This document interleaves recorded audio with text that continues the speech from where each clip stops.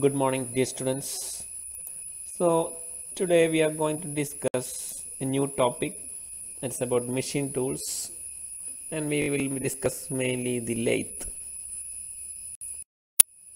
So, the objective of this session is to have a brief introduction about machine tools, then discuss different parts of lathe, and also to illustrate different operations that can be carried out in lathe. So this is the objective of today's class. So what is a machine tool? So have you have any idea about a machine tool? So you might have heard the name machine, which is used to use for an object or a device that produce some work with the help of some energy. But what do you mean by machine tool? So to understand more about machine tool, just consider this. You might have used this most oftenly, a sharpener and a pencil. So what is we are doing is, with the help of this tool inside the sharpener, we are changing the shape of the pencil. So in another way, another perspective, we can say like that. So the same thing is doing in machine tool. So instead of pencil, you have your workpiece, it's made of mild steel or some other metal, and instead of this sharpener, you have your machine tool. So inside the sharpener, you have a blade. So every machine tool you have to use a cutting tool.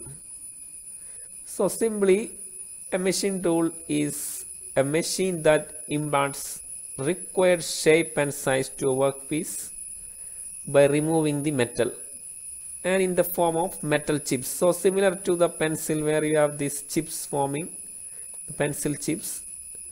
In machine tool, in every machine tool, you have to remove the metal in the form of metal chips. So it is almost analogous to this. Then every machine tool is a power driven machine used for metal cutting. So you require some power. So why you require some power for machine tool? Because to remove the metal in the form of chips, or here also you have to obtain a relative motion.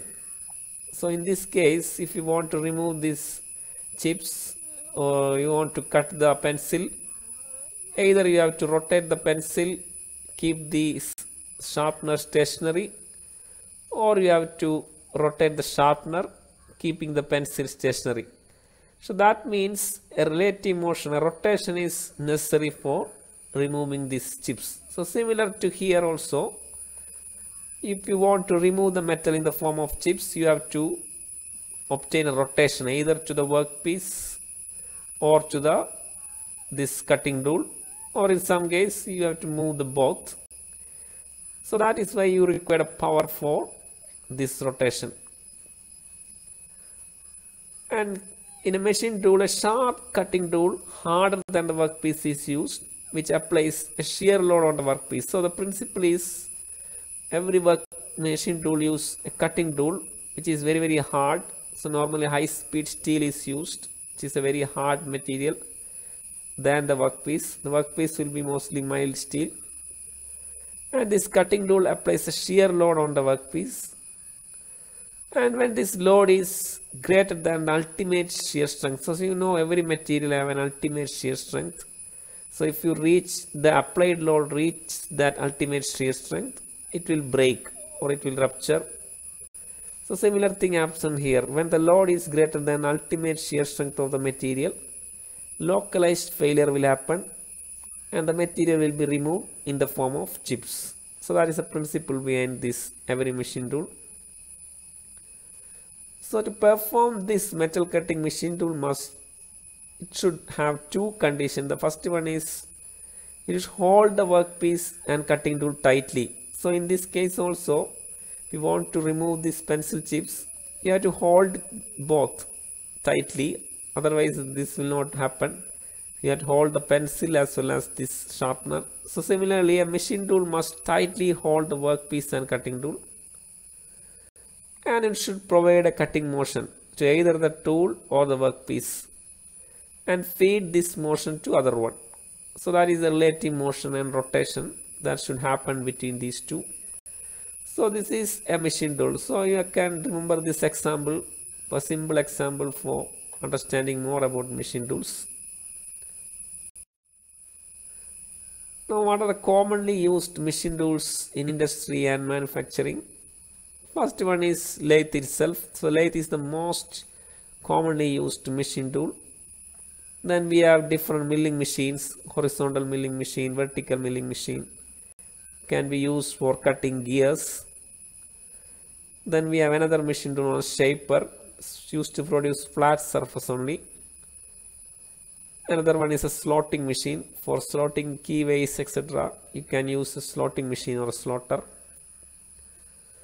Then drilling machine, you can use a drilling machine. So number of machine tools are used for obtaining different applications, and in this we will only focus on lathe.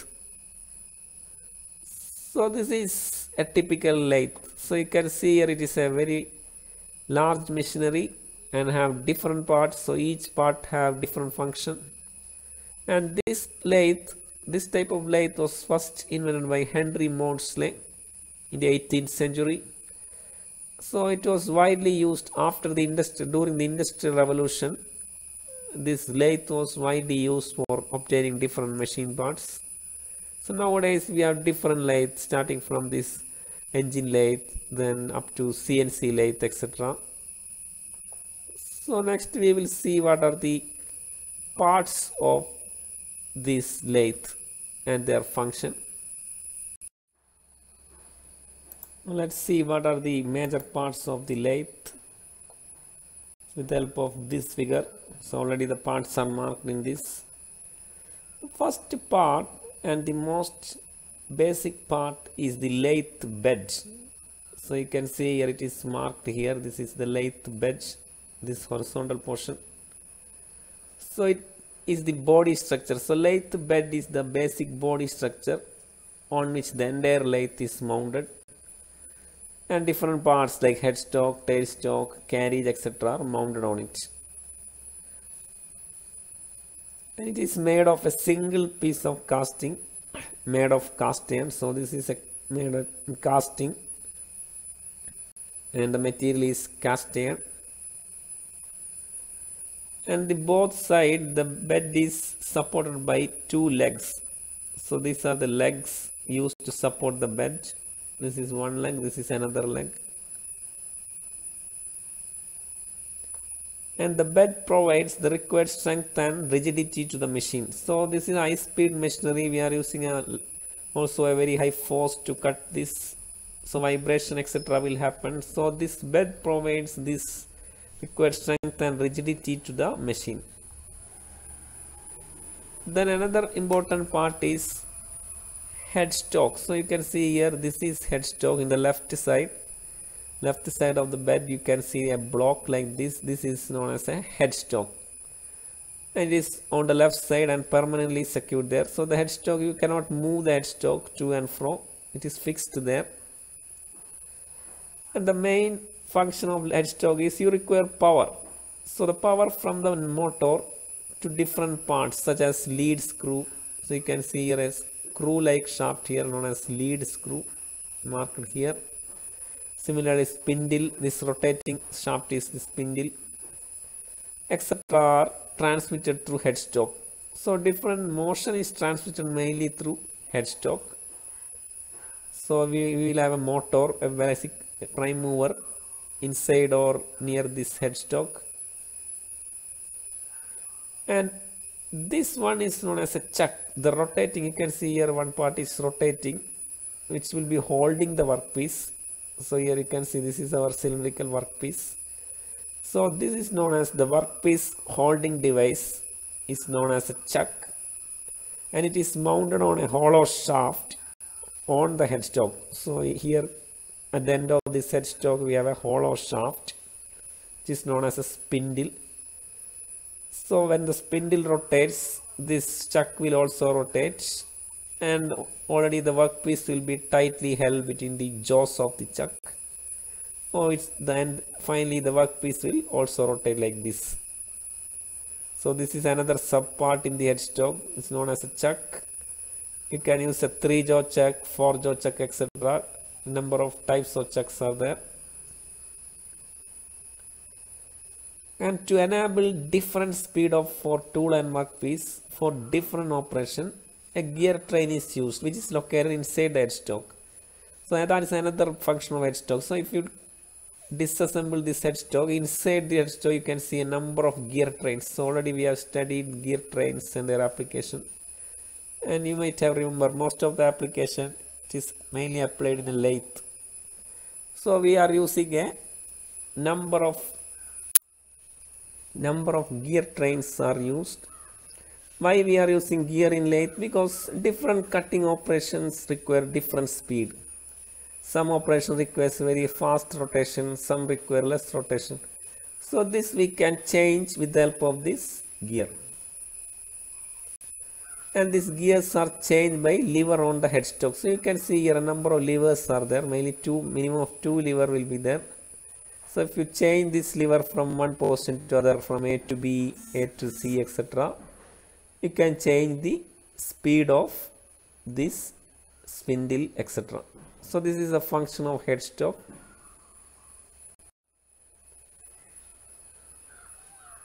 Now we have another important part, that is tailstock. So in the right side of the lathe bed, you can see here we have a tailstock here mounted in the right end of the bench. And another difference between this headstock and tailstock is permanently fixed here, but the tailstock you can see here, it can move through these guideways. So this is a guideway provided on the lathe bed.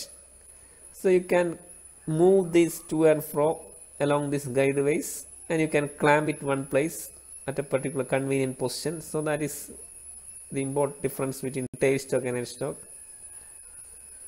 And what is function of tailstock? It is generally used to support longer workpiece. Suppose you have in this figure you have only a small workpiece, but if you have very lengthy workpiece like this, you have to support it the other end also. Then that is done with the help of this tailstock. So that is a major function of tailstock. To support a very lengthy workpiece, you can use this tailstock. And also it is used in different operations like drilling, reaming, etc. And it is also known as, so the tailstock is also used for holding the workforce operation like drilling, reaming, etc. This is also known as a dead center. Why that tailstock is dead center? Because it is not rotating. So we may call it as also a dead center. Then the most important part is this central part. This entire part is known as a carriage. So our cutting tool will be on this carriage, and this carriage we can see it can move parallel to the lathe axis. So this is the lathe axis, the x-axis. So you can see here the carriage, by rotating this hand wheel, you can move this carriage to and from along these guideways. So it can move parallel to the lathe axis. And on this carriage we have different parts, as numerous small parts are assembled on this carriage, like saddle, cross slide, tool post, compound rest, etc. So if you can see some of the parts are marked in this: tool post, cross slide, this is top slide, is also known as cross slide, then saddle is here. So like that, a number of small components are mounted one over the other in this carriage. This lower part of this carriage is also known as upper. Then just above the apron we have cross slide. So you can see here this marked here, cross slide is marked here. This is known as a cross slide. So that can move perpendicular to the lathe axis. So you can see 2 hand wheels is there. One is a larger hand wheel here. So that is used for this x directional motion. So that this entire carriage can move to and fro through this lathe guideways. And just above that we have a cross slide. And this cross slide can move perpendicular to this plate, perpendicular to the lathe axis, and is done with the help of this small hand wheel. And above the cross slide we have compound slide. So this top slide, this is a compound slide, and that can rotate by change this lever. If you disengage this lever, it can change the angle to this cross compound slide. So that can be used in some of the operations. And finally, at the most top of this carriage you have the tool post. So this is a tool post which will be holding your workpiece. So you can see in this figure, this is your workpiece, a single point cutting tool. So the workpiece is holding with the help of this nuts in the tool post. So this is about carriage. So you have different motion available with the help of this carriage. You can move it lengthwise parallel to the lathe axis with the help of this hand wheel. Then you can move perpendicular with the help of this hand wheel. Then with the help of this lever you can change the angle also. So like that we have different parts for cutting tool movement on this carriage. Then another part we have to discuss is lead screw. You can see a threaded screw here, and that is used only for thread cutting operations. What is thread cutting? You get seen the thread, internal thread, external thread on the nut, bolt, etc. So that is can be cut with the help of this lead screw. The rotation of lead screw is used to move the tool along the workpiece to produce the required screw thread. So this is can be used with the help of lead screw.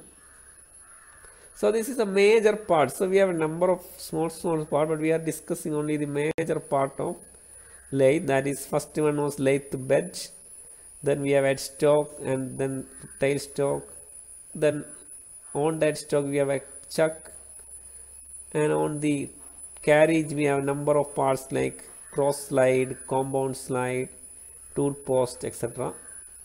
So these are the, and we have a lead screw, and this is what this one is a feed shaft through which we are feeding the cutting tool. We have this another shaft known as feed shaft. So these are the different parts of a lathe. Now, as he said, we have three types of feed mechanism possible. What are the three types of feed mechanism? So what do you mean by feed? Feed is just the movement of tool relative to the workpiece. So if your cutting tool is moving relative to the workpiece, it is known as a feed. The following three types of feed are possible to the lathe. First one is the longitudinal feed. So what do you mean by longitudinal feed? The cutting tool is moving parallel to the axis rotation workpiece. So with the help of this hand wheel, we can use this, or you can apply the longitudinal feed. And another one is cross feed. So cross feed is the tool is moving perpendicular to the axis of rotation of workpiece. So that is this small hand wheel. You can move perpendicular to this plane. And finally you have the angular feed. In angular feed, the cutting tool is moving at an angle to the axis of rotation of workpiece. So that is also with the help of this hand wheel, but you have to change the angle with the help of this lever. So an angle is marked on this compound rest or top slide. So you can release this lever and you can engage it in the desired angle. And if you feed with that in that angle, it will be an angular feed. So these three types of feed are possible. So now we will discuss some of the basic operations of lathe. So YouTube, we have different animation and real videos that will help to understand the part of lathe. So this is a very useful animation video which is very helpful in understanding the parts of lathe. So let's see what are the parts of lathe one by one. It is shown in this video. So this is starting from the bottom. We have two legs. So already we have discussed lathe bed is supported by two legs. So these are two legs on which we have the central part, the lathe bed, which is a single casting, support the lathe. And left side we have headstock, right side we will have tailstock. So before that we have a feed shaft or giving feed to the cutting tool. And this is a lead screw, a threaded shaft, another threaded shaft which is used only for thread cutting operation. And at the center we have very important part, that is carriage. So this central part is known as carriage, and on the carriage we have a half traversing wheel, hand wheel, which is used for giving the longitudinal feed to the carriage, to and from motion to the carriage. And this is a lever, half nut lever, which will be engaged only in thread cutting operation. So if you engage this lever, this carriage will move through the lead screw. Then above this we have a cross slide. The cross slide can move perpendicular with the help of this hand wheel. And above cross slide we have a compound rest, which can be angled, inclined compound rest. And left side we have headstock, already discussed. Inside we have a gearbox, motor, etc. And this is the chuck used for holding the workpiece. This is the axis of this lathe.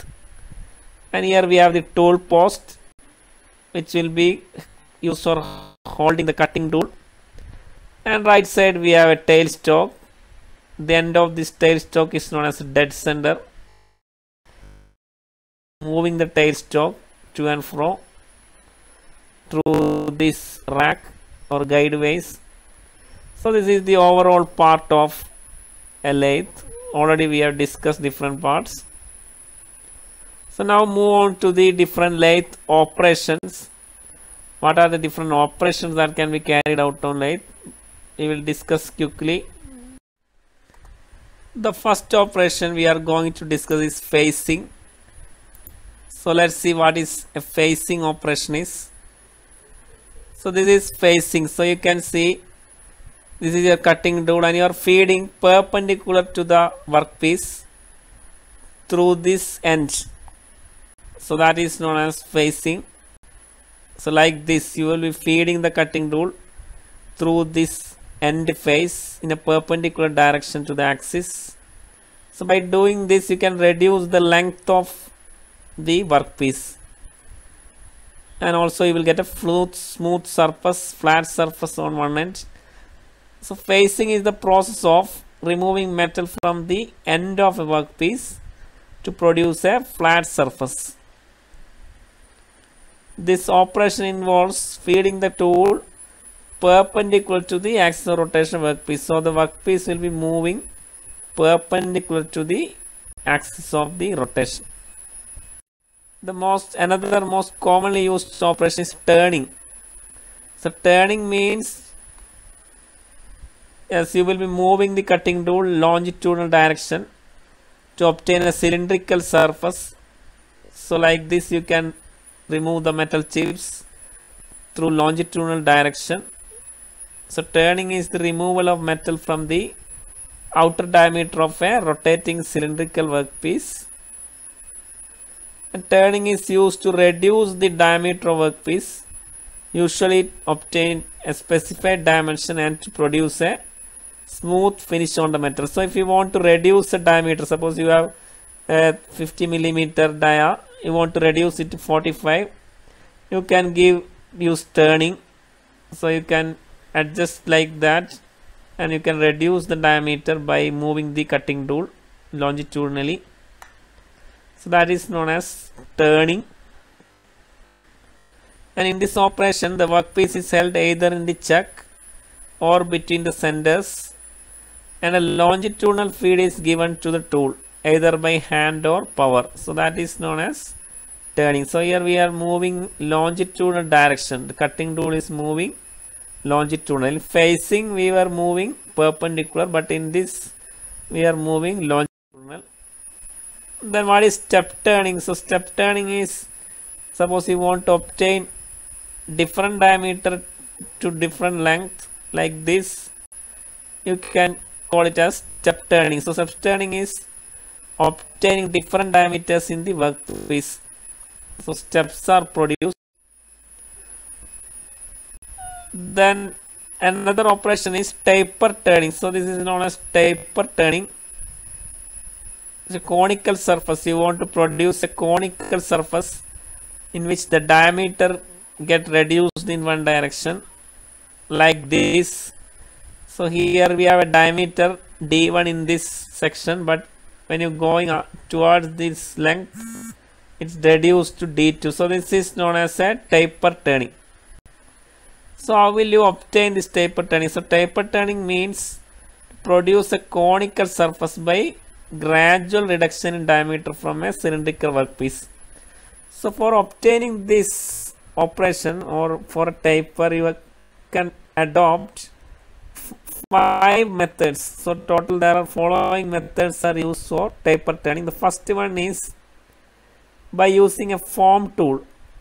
So instead of using a single point cutting tool which was used in normal turning operation, you have to use a form tool like this, a special tool with a particular angle of inclination, so that you can get this angle, and that is known as by using a form tool method. And another method is by tailstock set over. So normal turning, the tailstock axis and this workpiece axis will coincide, but if you want a taper, you can change the axis of this workpiece at an inclination to the tailstock angle.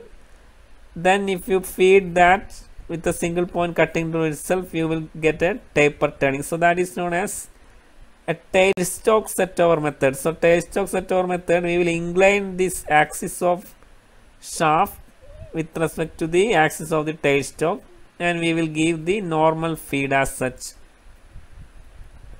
And this is the most commonly used method for taper turning, that is swiveling the compound rest. So already we are told compound rest is the part on which the tool post is mounted, and we can make an angle to the compound rest. So by loosening the nut, and you can give an angle, a dial is marked just below the compound rest, angle is marked, and you can give that particular angle you require, and if you give that feed in that angle, you will get a taper. So that is known as most commonly used method, that is swiveling the compound rest.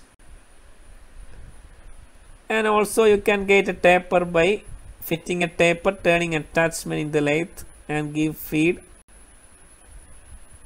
And you can also obtain taper by a combination of longitudinal cross feed, but this is very difficult to attain. Very good training is required. So normally we will use third method or first method mostly. So that is known as taper turning. Then what is thread cutting? So if you want a thread like this, to obtain a thread like this, you can use your lathe. For that you can use your lead screw. The purpose of lead screw itself is to use it in thread cutting operation. So for that you have to be very careful. You have to match the pitch of this required thread with the movement of the lead screw. The pitch is known as the distance between any adjacent this major diameters of the thread. So that is known as a pitch. You can see here in this figure it is marked. So like this you can obtain a thread in the metal, external or internal, with the help of a lathe. So thread cutting is a lathe operation used for creating internal and external threads with the help of a single point tool. So in this operation, the workpiece is held in a chuck or between the centers, and the threading tool is fed longitudinally to the revolving work. And for this you have to engage that half nut shown in that part. So engage that half nut and give the movement, lead screw movement to the cutting tool. So if you engage the half nut, the lead screw movement will be given to the cutting tool, and you can obtain a thread. And the longitudinal feed must be equal to the pitch of the thread to be cut. So that movement you can change, movement of the lead screw, the speed etc. you can change, which must be matched with the pitch of the required thread. And another operation is drilling. So you can use a drilling machine for drilling, a portable drilling machine most of you have used, But in the lathe also you can carry out drilling. So what is drilling? As drilling means making a cylindrical hole like this through the one face of your workpiece. So you can see here. So this is a drill bit is used. This is known as a drill bit, this tool. So drilling is the operation of producing a cylindrical hole in the workpiece. And before you drill into the end of workpiece, you should first face the end. So before drilling, you should do facing, because already I discussed the first operation is facing. For obtaining a smooth surface this end, you should do the facing first. Then that drill bit you can connect this drill bit in the tailstock, and this you can move through this direction according to the length of the hole required. So the next step is to start the drill hole using the central drill. So like that you can obtain a hole in the surface of the metal piece, workpiece. Then another similar operation is boring. So what is boring? So if you want to enlarge a already drilled hole, which is known as boring. So like this. So in this you have already obtained a hole with the help of this drill bit, and you have removed that drill bit, and you want to increase the diameter of the hole. Like this you can use a boring tool. So the boring tool is placed in the tool post, not in the tailstock. The boring tool is mostly held using the tool post, and you can give the feed to increase the diameter. So this is a shape of a boring tool. So boring is the operation of enlarging a drilled hole, and it is used when the correct size drill is not available. And here the workpiece is held in a chuck or face plate, and the boring tool of required is fitted on the tool post and fed in to enlarge the hole. So just remember, in drilling, the drill bit we are placing in tailstock, and we will give feed in that direction. But in boring, it is a very large tool, so we will place it in a tool post itself and give the required feed. Then what is reaming? So this is reaming. These three are almost same. Reaming means if you want to obtain a good surface finish hole, you can use reaming. So reaming is the operation which usually followed by drilling and boring. In case these holes require a very good surface finish and dimension accuracy, you will use reaming.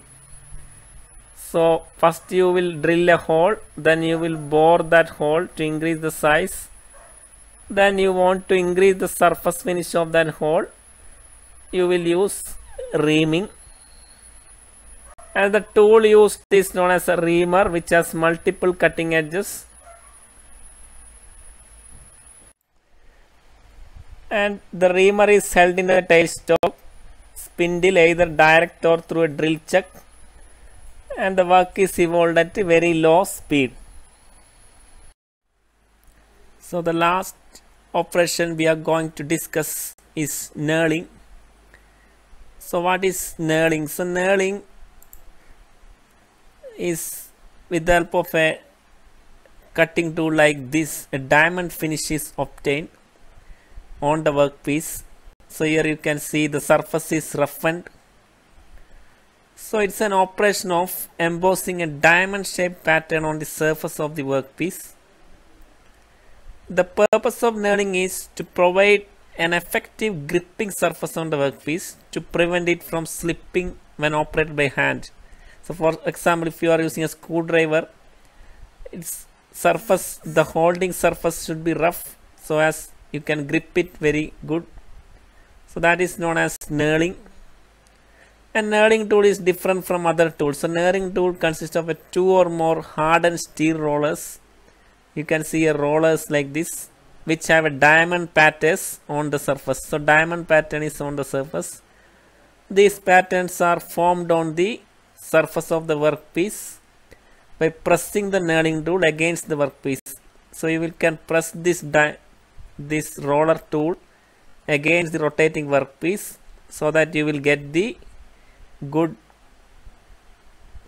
surface roughness on the workpiece. So that is about knurling. So with this we are stopping these basic operations.